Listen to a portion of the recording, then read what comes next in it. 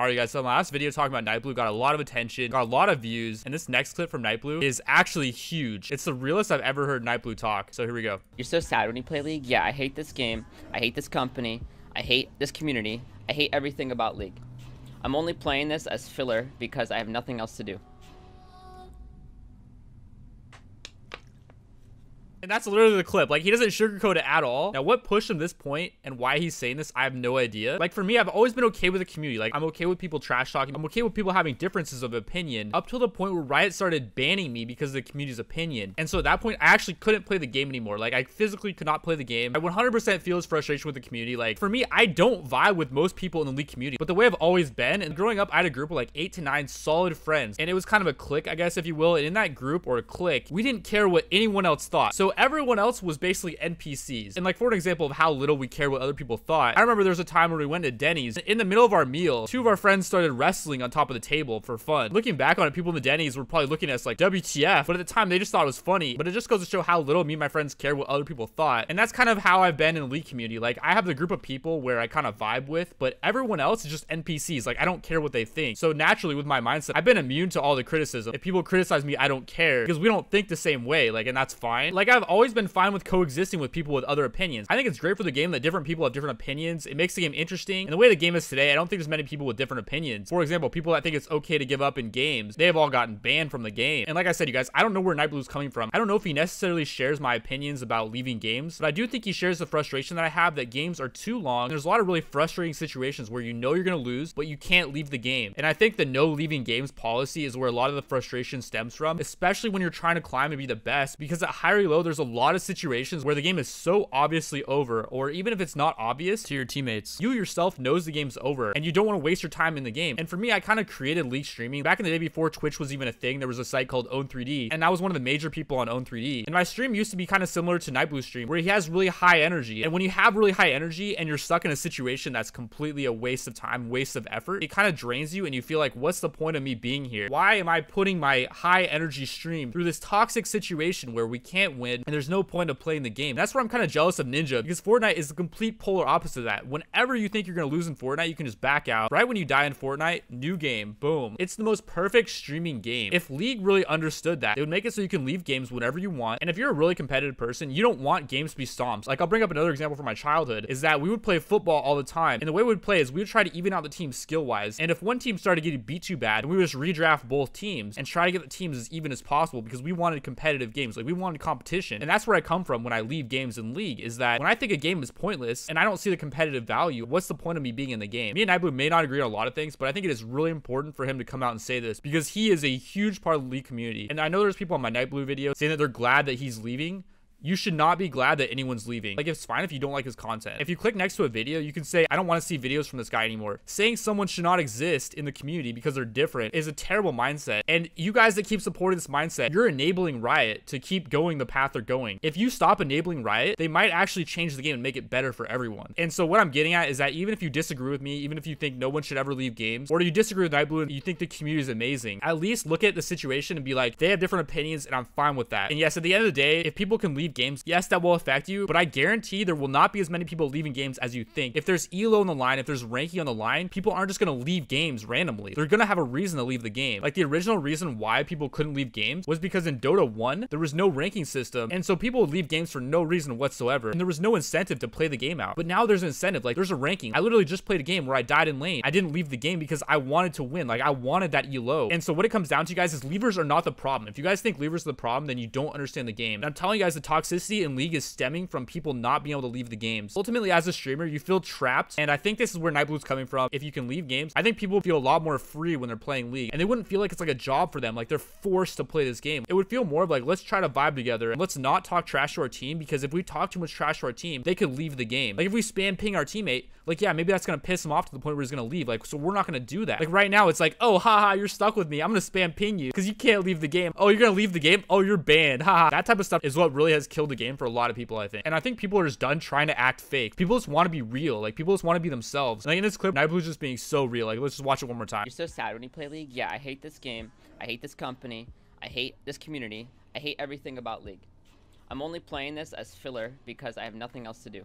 That is the realest talk right there. Big ups Nightblue, leading a movement. All right, guys, I'm playing my diamond account. I'm not sure the MMR. I think it's like mid diamond. I'm third pick here, and I don't see their top lane, so I think I'm gonna be playing a Heimerdinger this game. Heimerdinger is like my go-to blind pick. This guy blind pick Zed. Let's see what they counter him with. Sion's definitely considered a Heimer counter. Let's see if this guy's a one-trick Zed or not. He's got a 56% Zed, but he hasn't played Zed in a while. His last game was a normal 3 days ago, so we're just gonna dodge this one. Zed's one of those champs that can straight up ruin a game if he gets counterpicked. Thinking about the matchup, I think Ziggs probably runs really well into Zed. Ziggs has a lot of poke damage, and he can probably just bully Zed out of lane. And also I got counterpick with Sion. All right, I got a first pick this game. We got a Yasuo hover, which might be grounds for a dodge right there. The thing about him hovering Yasuo is it's actually not that bad because he's basically letting us know that he wants to build a team comp around Yasuo. I really like running Singe with Yasuo because I can fling and then he can combo that with his ulti, but I don't want to first pick Singe. I'm just gonna play another Heimer game. So they pick Jace and the Heimer. It's not too bad. Like the one thing I have to worry about is the Zac gank, and then Jace can follow up pretty well to that. Since I'm against the Jace this game, I'm gonna be running Unsealed. I'll go Minion Dematerializer. I think that looks pretty good. And then I'll get Ultimate Hat and then Celerity for some extra movement speed so I can escape the gank. The reason why I went Unsealed here, this lane is gonna be a heavy farm lane. I'm not gonna be able to really trade with the Jace very much. Now this is an Ignite Airy Jace. This guy's gonna be trying to go really aggro on me, which he won't really be able to unless I mess up. I need to rush to top level 1 and get my turrets up. If I'm late here and Jace gets in the brush first, that's kind of bad because he has Ignite.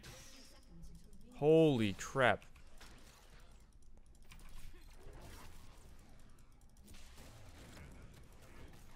That's fine. That's a good play by Thresh. What kind of sucks now is that I just dropped all my turrets, and now I can't drop them again. So it gives Jace extra momentum in the lane, because the thing is, he just killed my turrets, and then I could have dropped 3 more after that. But like, as you can see, I can still push the lane in. So it's not really a big deal. My CS is not very good. CSing with Heimer Wrench is like not the most fun thing to do. I tossed a grenade out for that CS. Not really something I usually do, but it was a cannon. If you see how many range creeps there are here, the whole wave's gonna push into me. So I'm just gonna save my turrets, let them recharge. And I'll use the turrets on the next wave to help me build momentum so I can push the Jason. The idea here is I want them all to just crash on my tower. I'll use my Dematerializer for a minion that I think I can't get. Draw my turret here to help me CS too. But unfortunately, I suck. That one I don't think I can get. All right, so here's where I'm going to start hard shoving the lane. Jace has a CS advantage on me right now, but once I push this into his tower, like, I think it's going to be more even. It's going to be harder for him to CS on tower. My team's kind of getting wrecked right now, and there's really not a whole lot I can do about that. Like, they got the counter picks off, so that's kind of on them. All right, I'm going to back for my arm guard right now. Also, Jace has no TP, so now I have an item advantage in lane. All right, so Jace is backing, so I'm just going to hard shove this into the tower. There we go. He gets denied a wave, and I caught up in CS, so that's good. I just backed for some boots there, because there's really no point in me just sitting in the lane. So I might as well just grab boots. Like, it's going to help me get away from a gank, too. And, like, I didn't miss a single CS for that. He's gonna take this all in. Okay, I have to flash that. That's fine though. His Ignite's down. I missed my grenade there, which was really bad. I'm just gonna try to stay here. I might get dove, but this is a situation where I just gotta risk it. The Jace's out of mana. It's worth it to risk it, I think, here. Because Jace has no mana. Like, if I hit my grenade, like, I can be fine here.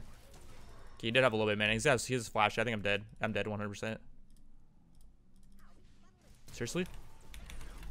Oh no, I missed my grenade. No way!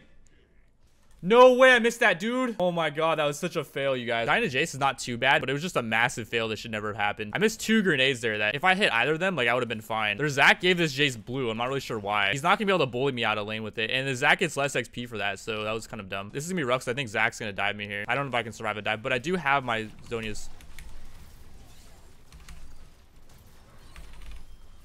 That was good.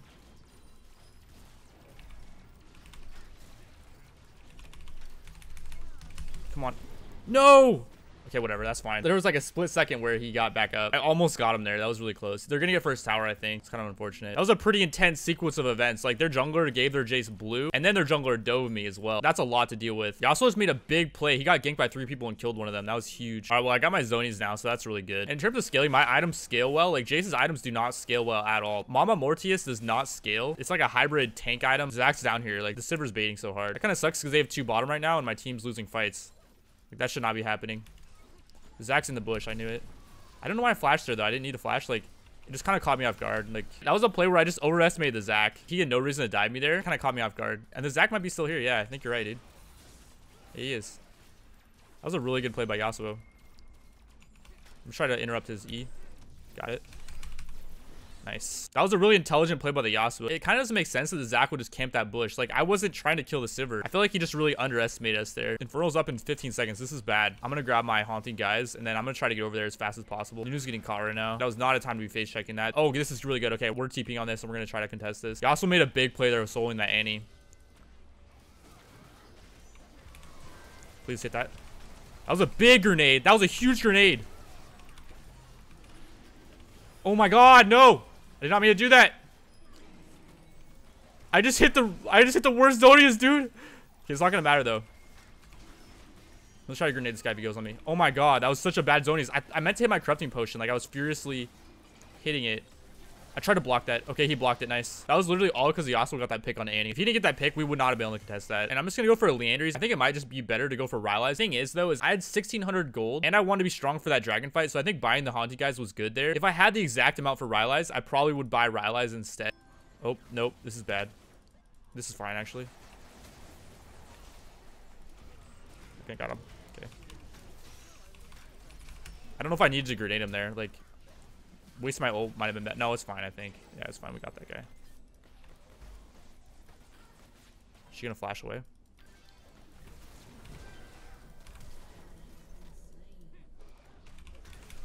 Got her, I think. Yep. Oh god, Tibbers is mad. Zach went in. Why'd he go in there? Interesting play by the Zach, you guys. It's actually a good play by the Nunu. The Herald reduces the tower defense. Like, usually you can't backdoor towers, but with the Herald, you can. All right, so I was able to pick my Leandry's, and I got one component to Rylai's. We could Baron. I do it really quickly, obviously, because I'm Heimer. Just do over the wall.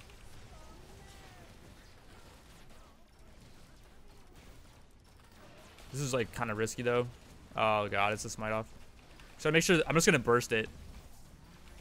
He got it. Oh, my God. That was a big play by Nunu, dude. He didn't panic there at all. Okay, they have 2 mid, which is kind of bad for them. They can't stop this push, I don't think. Definitely not with these Baron minions.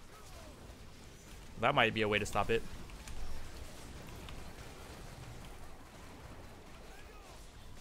Oh, that was a good ult. That was a good Q, I mean. Nice. Yeah, we're getting in Hib Tower here. Infernal's up in 1 minute. We just gotta wait for that Infernal, dude. That's like an auto win right there. We should be playing too aggressive. Like, that was kind of aggressive. I get a counter engage with my grenade. And he got stunned too, which is really good. I don't think she has flash. She might have flashed in like last fight. This is a little bit unnecessary. But it's fine. It's working. I'm gonna flash to try to kill that guy. Oh, I almost got him. 11 HP, really? Seriously? He was down to 11 HP, dude. Oh, kill this guy. Oh, God. I didn't even see that. Okay, we killed 4 of them, so that's game. Oh, my God. I just realized how big my cam was for that whole game. I wonder how much I was blocking there. That's a disaster. You owe me.